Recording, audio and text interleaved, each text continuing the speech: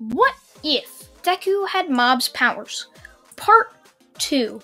Before I do get into it, please, if you guys do watch the battle videos, comment your suggestions for which characters should go up against each other in tomorrow's battle video. Now getting into this what if. Where I left off is Zuko just beat the sludge villain, took his brother Water Bottle back to his house, and yeah. So getting into this, his brother Water Bottle would end up meeting All Might on the beach to where he would train for 10 months. Izuku would then end up going to the UA entrance exam along with his brother Water Bottle as they were talking. Hey, Water Bottle, how are you gonna make the exam without cork? As Water Bottle would then say how his cork just somehow appeared, to which Izuku would nod. They'd both walk in and take the exam, Izuku getting a normal grade while his brother Water Bottle getting a high grade, and then he would also walk over into the auditorium to where they would see President Mike as he would start to explain the exam and how they're gonna face against robots where they're going to fight 1-pointers, 2-pointers, and 3-pointers, and there may even be some 0-pointers, but just ignore them as they are obstacles. Now, they all line up as the doors open with many people rushing out. Izuku would see these robots and think, well, these are humans, so my psychic powers should be good to use against them, as Izuku would raise his hand up as he would then see many of the robots start to lift up as he just crinkle his fist or his hand into a fist as the robots would smash into each other, creating a ball. He'd go around doing this to many different robots as he would then sit down, waiting as the rest of the people would end up getting points as Izuku starts to feel the ground shaking. He puts his hand on the ground as he can feel the vibrations as stones start lifting up off of the road as Izuku looks up to see a massive robot with a big 0 painted on its chest in red paint. As Izuku would then hear a cry for help as he looks over to see a girl named Uchako Uraraka trapped under a rock right below the 0-pointer. Izuku would rush in to help her as he'd get his psychic powers as he'd put his hand out, stopping the 0-pointer and sending it back as he'd go flying and ram into many of the buildings as it would then fall down. From there, Izuku would pick up the rock with his psychic powers and save the girl, Uraraka, from under it, as he would then see Recovery Girl go out and basically just kiss Uraraka on the cheek or whatever to heal her, as she would then say to be more careful. From there, Izuku would walk away as he would meet up with Water Bottle, as he would then see Water Bottle talking about how he got many robots, as Izuku would say, "Hey Water Bottle, how'd you do?" As Water Bottle would then say he did quite well, getting many points. If he was correct, he had just about 75 points, to which Izuku would then say, "That's great, Water Bottle," as they'd walk home and wait for their acceptance letters to arrive in the mail. Now, 2 weeks pass as they both get their acceptance letters, Izuku having Nezu on it saying that he scored quite well on both the tests, just kind of not so well on the written portion, and Water Bottle getting a message from All Might saying how he's grown so much in the past 10 months training, which would spark some suspicion with Izuku, but not too much. A week after that would pass as they'd walk into UA as they'd start to wander around the buildings asking each other questions like, where do you think Class 1A is? This building's quite big, not sure how to navigate it. As they'd end up finding Class 1A and walk in. From there, they'd sit down and just be quiet as they would hear the door slide open and some weird yellow sleeping bag type thing would inch its way in. from there, it would stand up and reveal their...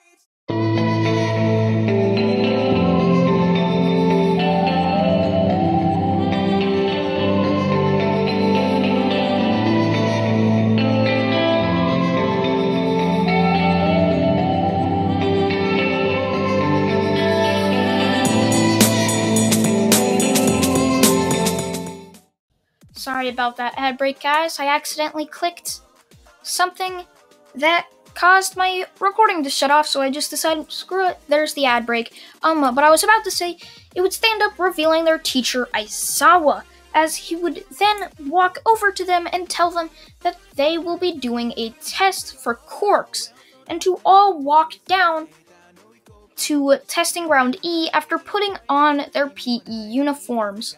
He throws them to each student and walks down there.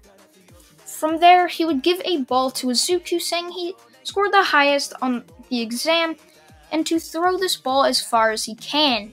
Izuku would just wind back his fist and throw it, as the ball would just land there, as Aizawa would just say, use it with your quirk.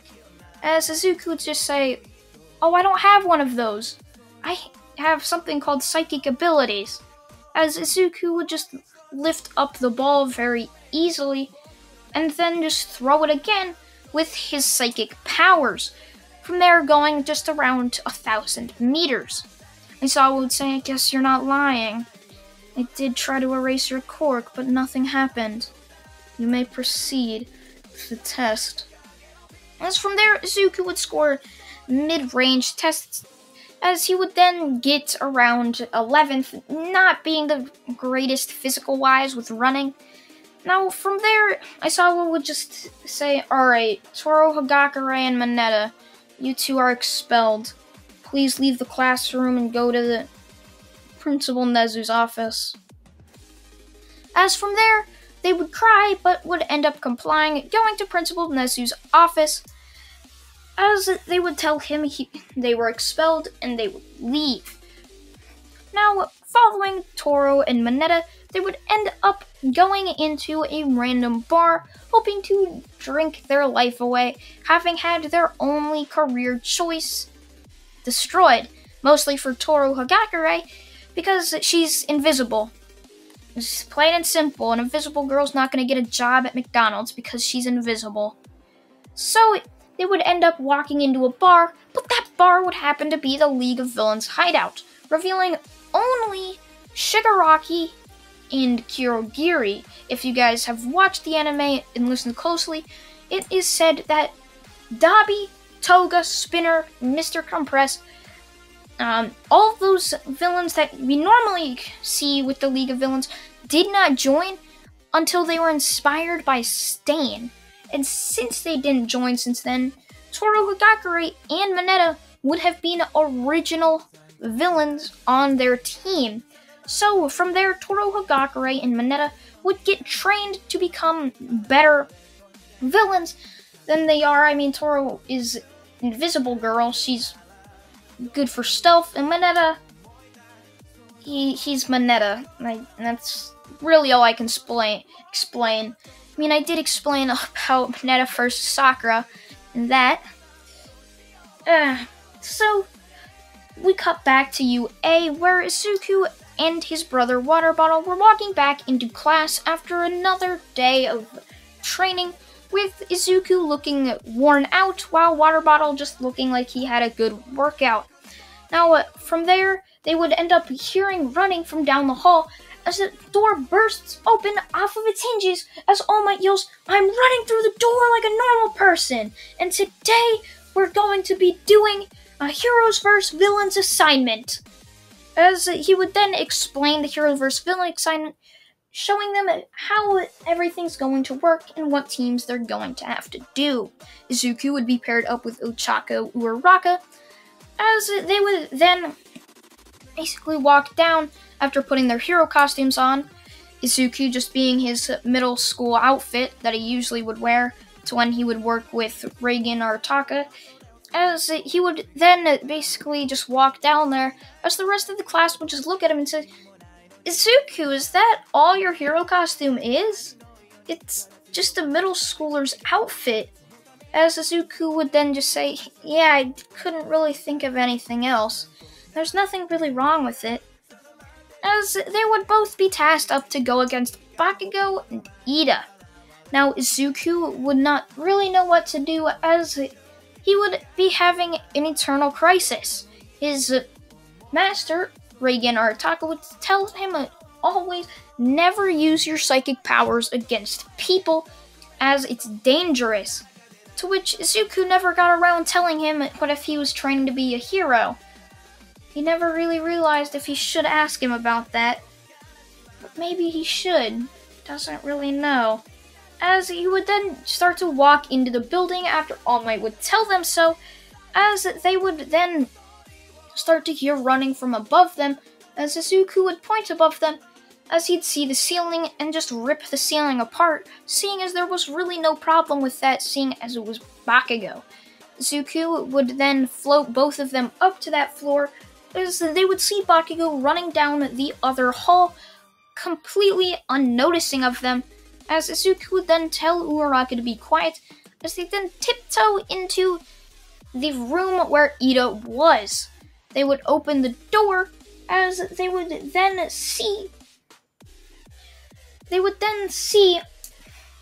Ida standing there with the bomb, as he'd say, "Ah, you filthy heroes have arrived. I will not let you disarm this bomb. All of you will die." To which Izuku would then just use his psychic powers, lifting up one of his fingers and just drag the bomb over to them as they'd touch it, as All Might would then announce that Izuku's team has won the test.